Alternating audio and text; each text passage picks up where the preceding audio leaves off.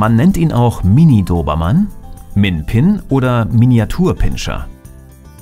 Besonders bekannt ist der Zwergpinscher aber unter dem Namen Rehpinscher, da sein manchmal rotbraunes Fell und seine anmutig zierliche Gestalt an ein Reh erinnern. Geschichte und Herkunft des Zwergpinschers. Einst war er ein beliebter Schoßhund vornehmer Damen. Heute ist er besonders als Familienhund gefragt. In Österreich wird er auch Rehrattler genannt. Dies deutet auf seine früheren Qualitäten als Rattenfänger hin, die er mit seinem großen Bruder, dem deutschen Pinscher, teilt. Der Zwergpinscher stammt aus Deutschland. 1895 wurde durch den Kynologen Josef Bertha der erste Pinscherclub gegründet. Bis zum Beginn des 20. Jahrhunderts gab es parallel glatthaarige wie auch rauhaarige Exemplare des Zwergpinschers. Erst mit dem Beginn der Reinzucht, welche wiederum von Josef Bertha vorgenommen wurde, kam es zur Unterscheidung zwischen Schnauzern und Pinschern. Das rauhaarige Pendant des Hundes ist heute der als eigene Rasse geführte Zwergschnauzer. Erscheinungsbild des Zwergpinschers.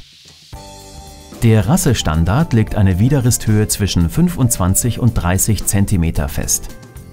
Das Gewicht sollte 4 bis 6 Kilogramm betragen. Der kleine, zierliche Hund erreicht ein Alter von 14 bis 15 Jahren. Beim dichten, kurzen und eng anliegenden Haarkleid ohne Unterwolle herrschen die beiden Farben Rot und Schwarz vor. Ist der Hund nur einfarbig, können die Nuancen von hellem Hirschrot über Rotbraun bis dunkelrotbraun reichen.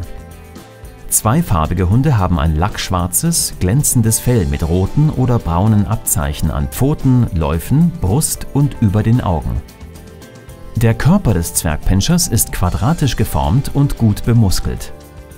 Er hat einen eher langgestreckten Kopf mit einer flachen, faltenlosen Stirn und einem leichten, aber deutlichen Stopp. Die V-förmigen Ohren sind hoch angesetzt, seitlich abgeklappt oder aber stehend. Wesen und Charakter des Zwergpinschers. Der selbstbewusste, lebhafte kleine Kerl ist seinem Besitzer gegenüber treu ergeben und besonders wachsam. Auch mit anderen Hunden und Kindern verträgt sich der stets neugierige Vierbeiner gut. Auffallend ist seine relativ niedrige Reizschwelle.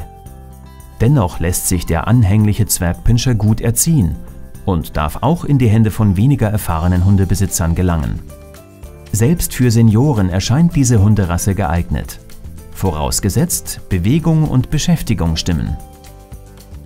Auslauf und Pflege des Zwergpinschers. Der quirlige Kerl besitzt trotz seiner geringen Größe einen erheblichen Bewegungsdrang. Erhält er nicht genügend Auslauf, so neigt er zur Nervosität. Dogdancing, Agility und andere Hundesportarten eignen sich hervorragend für ihn. Erhält er derartige Aufgaben, so kann er durchaus in einer kleineren Stadtwohnung gehalten werden. Die Fellpflege des kleinen Strolchs ist relativ einfach und wenig zeitintensiv.